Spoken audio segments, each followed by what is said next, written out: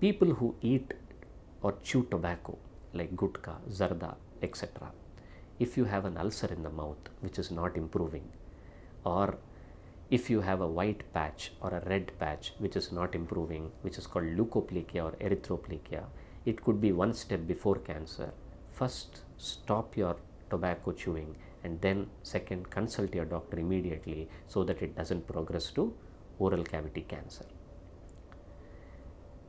People who smoke, or even people who do not smoke now, if you have chronic cough, if you have breathlessness for a very long period which is undiagnosed, when your doctor has done all the tests like ruling out heart problems or other lung related problems, if you have a pneumonia which is not improving for a long period of time, if a mass is detected on an X-ray, these are all the early symptoms of lung cancer.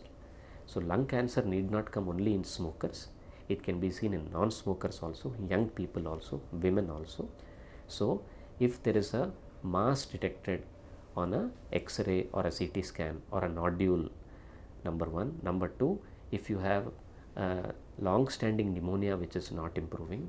Number three, if you have blood in the sputum. Number four, if you have breathlessness or breathing difficulty for a very long period of time and other causes like heart or lung problems are ruled out, consult your doctor to see or to rule out lung cancer.